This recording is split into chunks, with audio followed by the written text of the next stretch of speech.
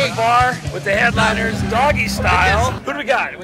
Ray B, play bass. Bass, all right. John Bosco, guitar. Guitar. Mark Tolbert, vocals. Vocals, and Alfred Cruz, guitar. we're missing one. We're missing a Stevie drummer.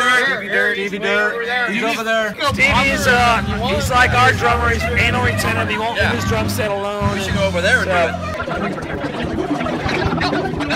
All right.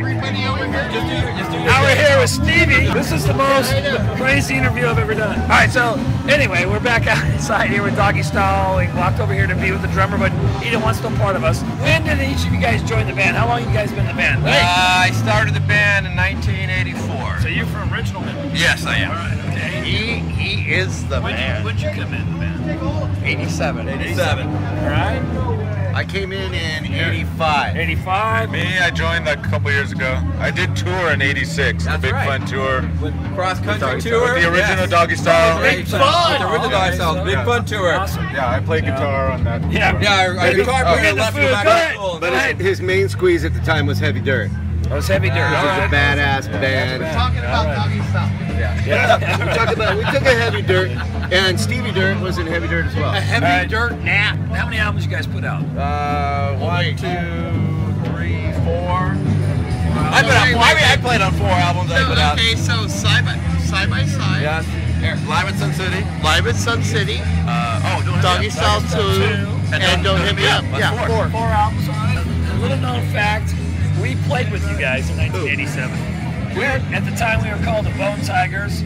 It was the Dickies, the Bone Tigers, and Doggy Style and Goodies. In 1987. After that, Brad and Lou with the drummer left to start the Commonwealth Kings, and that did another thing.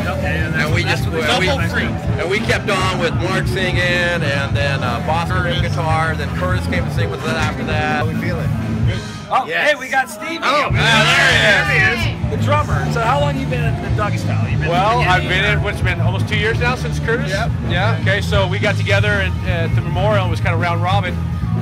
Just a bunch of us getting up there and getting our guys out. You toured with us that one. Oh yeah, okay. So we did a tour. It was DI. The first national tour we did was '87, right? Yep. '87. So it was Pied Piper. Doug Karen came out from the East Coast, and he was working with a lot of the Orange County bands, and decided brought the Adolescents back and played Lupos and did a bunch of the East Coast stuff, and then they brought us out, and it was 2 bands in the band, 10 guys in a 15-passenger van, and about 3 days before we were ready to leave, okay, Hedge was playing bass in DI, he was playing guitar in Doggy Style, and so he was going to double up. We were playing direct support. Doggy Style was playing direct support for DI every night, headlining this tour for a couple of months. Well, a couple days before we were ready to hit the road, Danny Stone said, "I'm not going." So they said, "Stevie, you're playing drums." So I guess I had no choice. So And you did a great job. I played 2 sets every night. Every night. I broke these fingers at TT DeBears in Boston, in Cambridge. We were about a month into it, and we would get, at the end of the set, everyone would kind of let their instruments off. Before long, it was everyone was playing the instrument except for the bands. We all jumped in the crowd. I jumped off the stage, got my shoe caught in somebody's lapel or epaulette in a leather jacket, and was straight to the ground, broke both these fingers. So not only did I have to play 2 sets every night. Epaulette? Yeah, epaulets, man. Military. I don't know what the hell that is. Epaulets is like it's a military thing. It's like it's right there. those things. Yes. So yeah, so I did that tour, but I came back and they were going to do the next record, and they didn't let me play the fucking record. But they did ask me if I could use my drums, motherfuckers. Yes. Well, drummers are a dime a dozen. That's why I didn't want to be in the interview. That's what I've been telling you the whole time. He didn't want to talk. Listen to him. So with that break, when you came back, did you find that all your old fans came back, or you have new fans?